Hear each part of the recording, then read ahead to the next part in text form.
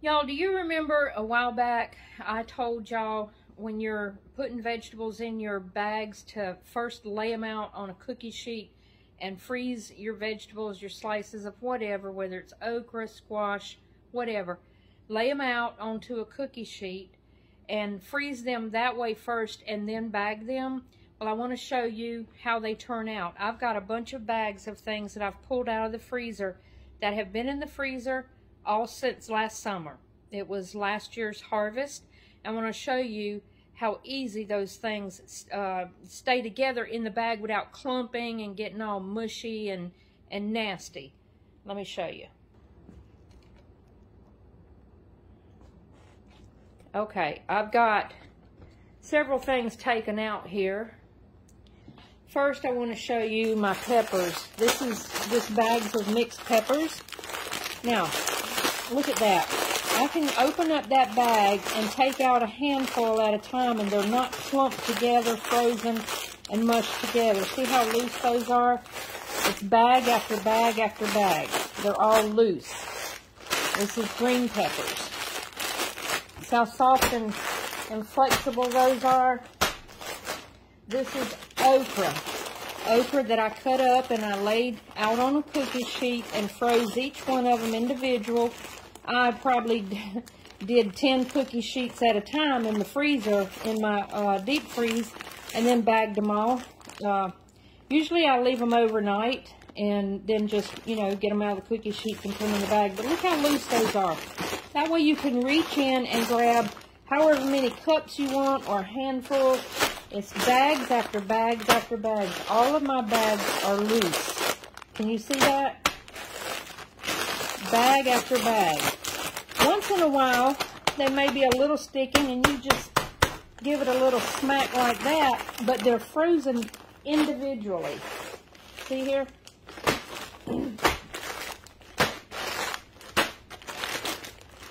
Tomatoes. I've already been using these. This is a bag of just chunk diced tomatoes I froze on a cookie sheet.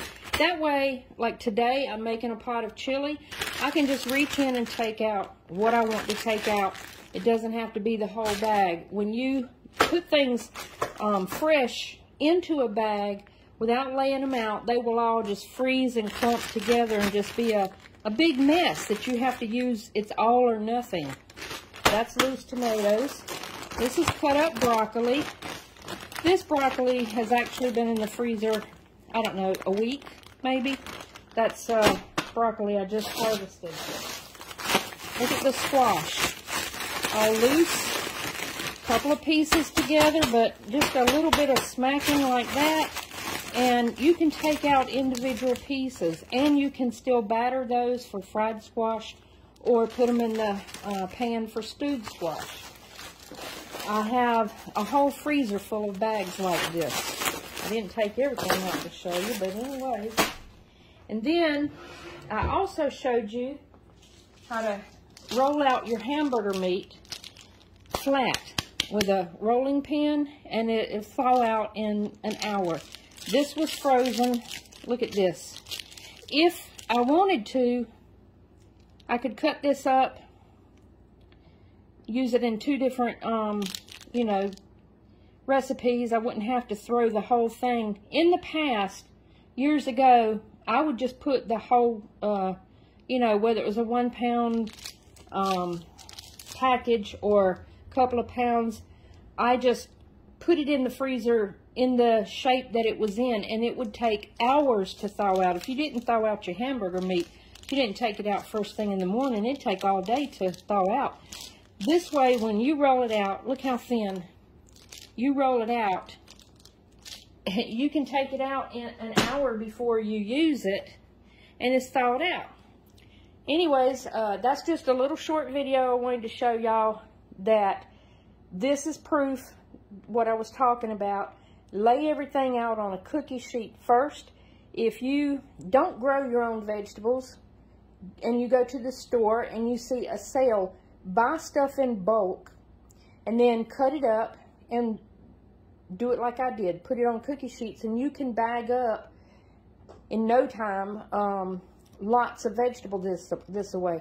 Now, let me also say The books, I don't care what book you read, you talk to an old timer, people are going to tell you that you need to blanch stuff first. There are things that need to be blanched, but there's also things that don't need to be blanched. Okra does not need to be blanched. Cut it up, put it in the freezer. If you blanch it, all you're going to end up with is slimy okra. Now, some people don't care about that. If you like boiled okra, that's fine. I do not. But if you try to fry it, you have a slimy, nasty mess. Squash, you do not have to. Cut it up fresh like this and put it in a bag. You're not going to be able to fry your vegetables. Now, here in the South, we do a lot of frying, so maybe other people, it doesn't matter to them, but we fry. They do not have to be blanched. Now, sometimes, a lot of times actually, when you look at these bags, because this is not even near the bags that I have in the freezer, but okra, I do this two ways. I cut it up fresh like this and just put it on the cookie sheet first and then put it in the bag. But I also pre-bread a lot of times when I have time. I will go ahead and pre-bread as if I'm going to fry it. You know, your milk and egg batter and then in your cornmeal. And then lay it out on the cookie sheet.